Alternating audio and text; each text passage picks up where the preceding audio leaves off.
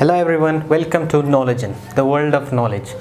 In this short video tutorial, I'm going to tell you the main difference between two important things that we encounter daily in our daily life, like what is the difference between the signs and symptoms.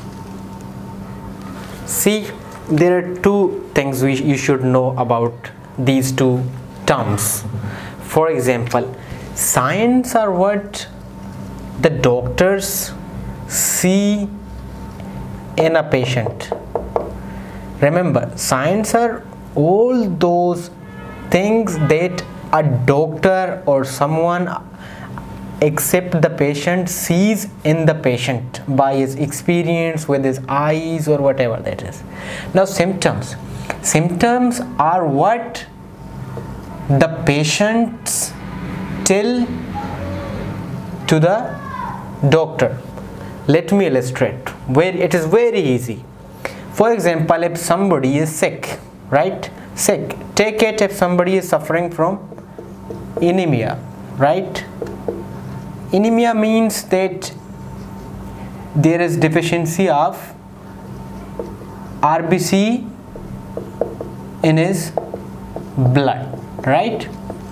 If somebody is sick, is suffering from anemia. Now, what the doctor sees in patient, in anemia, what happens that the patient is weak. Now the doctor goes and see the patient eyes, right?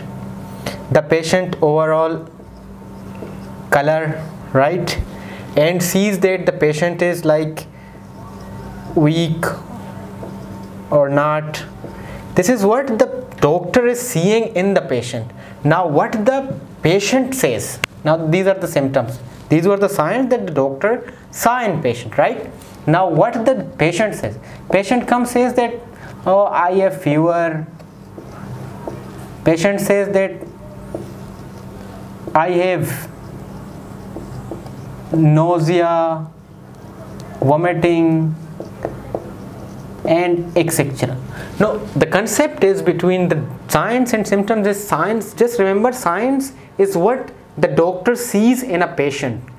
Now the symptoms are the what the patient tells to a doctor. So this was a short concept about the signs, difference between the signs and symptoms. I hope it helped you very well, and don't forget to subscribe our channel. Thank you.